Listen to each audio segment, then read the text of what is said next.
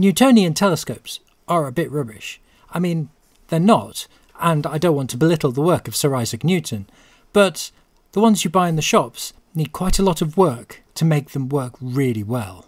I've discovered that everything, literally everything, will fight you.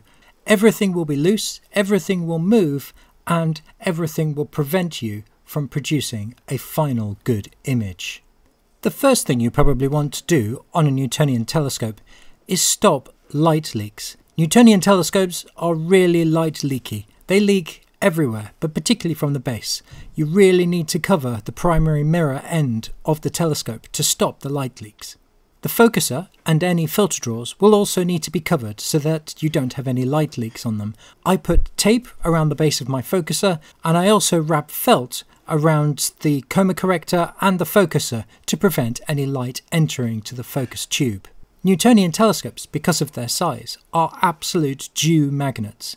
The secondary mirror will be soaking wet, and the tube will get really wet as well during a night of imaging. If you live in a climate which is susceptible to dew, then you're almost certainly going to want some dew heaters on your secondary mirror and possibly around the base at the primary mirror. Fitting a dew shield is a really good way to prevent moisture building up in the telescope tube. The dew shield works by delaying the time it takes for the dew to build up in the telescope. It's also really useful for preventing stray light leaks from entering the telescope tube. Newtonian telescopes need a very long time to cool down before you start using them. It's really important to allow your telescope to cool down to the ambient temperature before you start using it. Rigging the telescope a couple of hours before you're using it gives the telescope time to cool down and acclimatise to the temperature outside. Check that your primary mirror is not loose. It's really important that the mirror does not move during a night of imaging.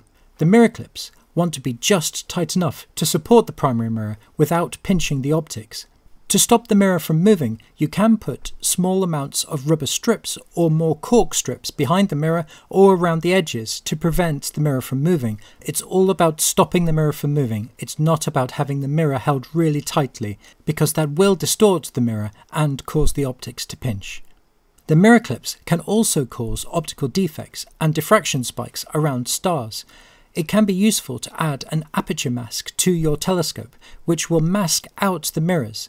However, this does have a disadvantage in that it reduces the size of the mirror that is able to gather light during imaging.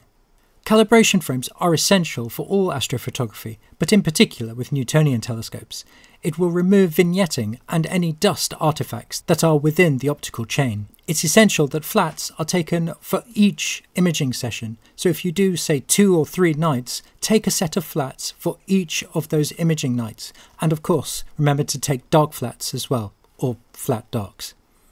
Newtonian telescopes can be tricky, and they will fight you all the way to prevent you from doing good imaging, but when they work, and when you get everything working well, the images are stunning.